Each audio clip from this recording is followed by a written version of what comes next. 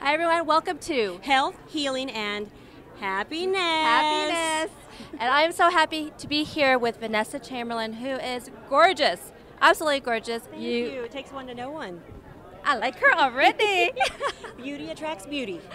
Well, congratulations, first of all, on speaking at this event and also your new book. baby. I have a new baby, and it's called The Fire-Driven Life, How to Ignite Your Fire to Self-Worth, Health, and Happiness with a Plant-Based Diet.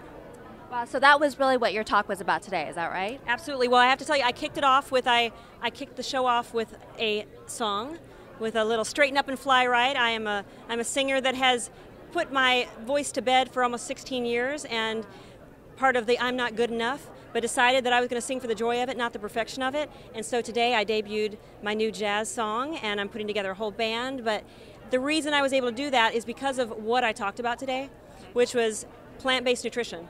And it's all about this thing called fruits and vegetables. I know it sounds so silly. How could that have anything to do with much of anything but health? Yeah. But for me, it was about self-worth in every sense of the word. Because the moment that I cared enough about what I put at the end of my fork and how I was feeding my body, it affected everything else in my life. My hair got better, my skin, my mind, my passion for life, my internal flame. I was on fire. The moment I went plant-based, folks, I was on fire. And everyone needed to feel what I had. So I created this amazing fire brand. That's why there's the whole fire-driven life. But I really talked today about, that it's the easy part is what to eat and the how. And I wrote my book, and it's all in there. Okay, that's the easy part. The tough part is what's going on between these two little things here called your ears, your mind. If we don't get that right, and most of what's not right, why it's not working, why people can't snap out of things to just, follow a diet or do anything in life, is they're stuck in their story. So we're wearing these masks. I'm not good enough. Shame, guilt. I'm an addict. I'm too fat. I'm too skinny. All those things that we tell ourselves, we get stuck in that and we can't move forward. So I was talking about take off your masks, and I took off my mask today in a big way and shared some things about some drug use that I had that no one knew about for 26 years. I kept that a secret until today. Because why? One, the healing happens when you take out your shame and your guilt and all those things that you think are your unsavory parts. The moment that you let light happen, it starts to shrink. Keep it in the dark, it festers, it's like freaking Thanksgiving dinner. Okay? But fruits and vegetables, as silly it is, it's my lifeline. That one simple thing, it really has changed everything. I'm here today. I've written a book, I have a beautiful family, a beautiful life, I'm a leader in my community, and I owe that by making that most profound but simple decision to start eating better.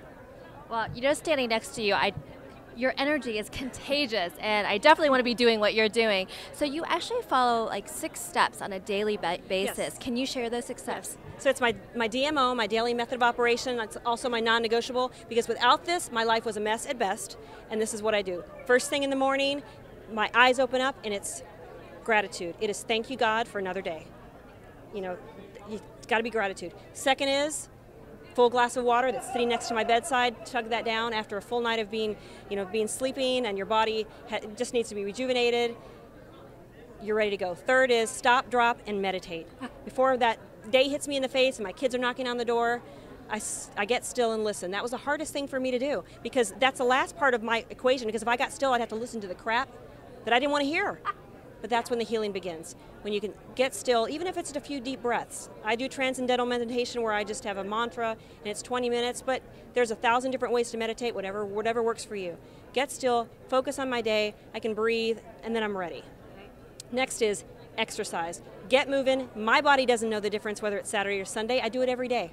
Okay? I don't care what kind it is, whether you're dancing, doing the lawn work, kickboxing, just get moving. The next is smoothie time. For me, there's no other way, no other breakfast I know how to start the day where you can get that much nutrients, with it flaxseed and spinach and kale and broccoli and blueberries and bananas, all hidden in there, and then you're ready to go. Then it's eat the rainbow. So that's eat your fruits, vegetables, grains, beans, legumes. Your world does not get smaller when you go plant-based, it gets a whole lot bigger. So you eat that, so you're nourishing your body. And then the next step is journal. You gotta journal it out. So before bed, write out, instead of bringing that to-do list with you and all the junk that your brain's telling you, the best sleeping pill you'll ever have is called a journal. It's paper and pen. Write that stuff out and you will sleep like a baby. Woo! and that was our shot of Vanessa Chamberlin. Amazing. Thank you so much for being here, and continued success to you, and I really mean that. Congratulations on all your success. Thank you as well. so much. Thank you all. Get my book. If you want the fire, you want to ignite the fire and love your life, this is the answer, folks. Big healthy hugs to everyone. Thank you. Thank you. Big hug.